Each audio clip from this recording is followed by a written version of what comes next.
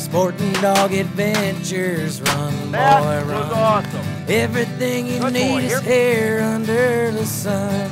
Everything you need is here under the sun.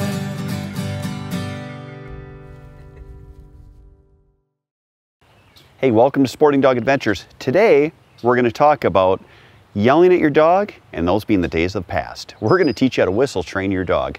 There are two different commands that you can use whistles for that will work great for your dog in the field. We've got the sit whistle, which is one single blast, and the recall or hear whistle, which I use 3 blasts.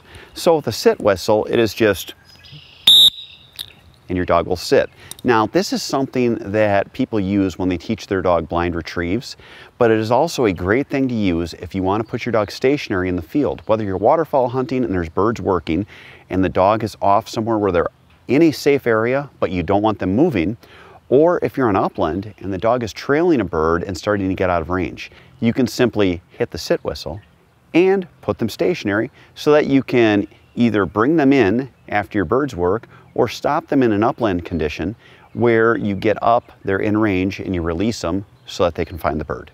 So the first thing you're going to do is we have a dog that has gone through obedience training, and they are at the point where they completely understand what sit and hear are. So when you are working with your dog, you're going to use your sit command and just chain it together. Training using the chaining method, which would mean putting multiple commands together that mean the same thing, is something that I learned when I did police work and trained humans for defense and rest tactics, but it works great for dogs too. Chaining is basically where you say the command and then use your whistle command. So it's sit, you're hitting the whistle. You're giving the command right after, so it's almost simultaneous, and the dog will understand after a few days of working with them on this command where you're chaining it together, where you can just go to and have the dog sit. Same thing for a recall command. You're going to use multiple whistle blasts. I like to use 3. You're going to say the command here and then use the whistle version right after. So it would be here, here, to where eventually here will just mean. Sporting Dog Adventures is presented by the Kansas Department of Wildlife, Parks and Tourism, Boucher Automotive, Fleet Farm,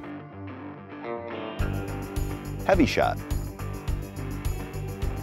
Mac Outdoors, Rite inertia-driven shotguns, and Soggy Acres Retrievers.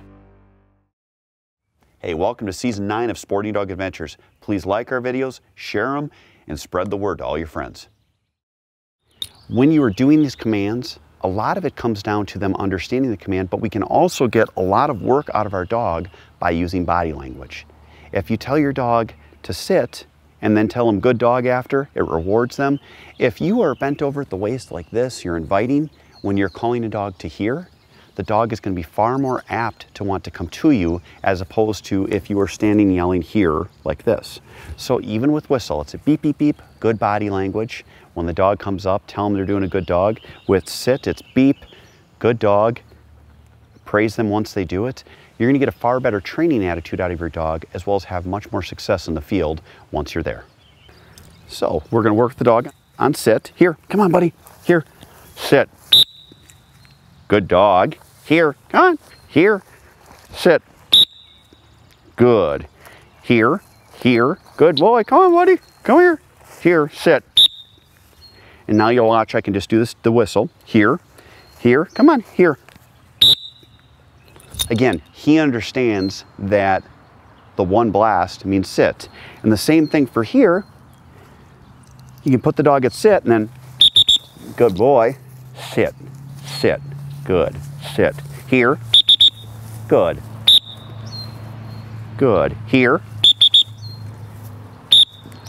Eventually you're going to let the dog range out farther and you're going to use these commands to work with them and get it to a more field type of an application.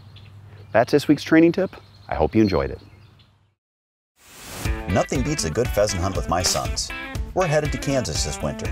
The state has some of the world's best populations of upland game, making it one of America's top bird hunting destinations. Kansas provides mixed bag opportunities and 1.5 million acres of public hunting lands. All that makes Kansas an ideal destination. The season runs from the second weekend in November to the end of January. Go to ksoutdoors.com and plan your trip today.